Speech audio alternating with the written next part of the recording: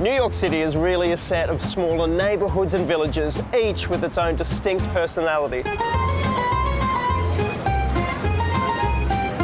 Today, we're in Little Italy, serving up a feast for 30, right in the heart of Mulberry Street. Oh my God. Creating this masterful meal, a best-selling author, owner of Prune Restaurant in Manhattan's East Village, and James Beard Award winner, best chef in New York City, Gabrielle Hamilton. So I have to pound the meat, which is gonna make a lot of noise, I'm sorry.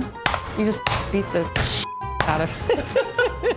And chef, author and owner of numerous establishments in New York City, Marco Canora. So you're gonna need this for 10 minutes. Yeah, I'm gonna need some time. I'm gonna need some time to knead. It's a mouth-watering tour of Mulberry Street.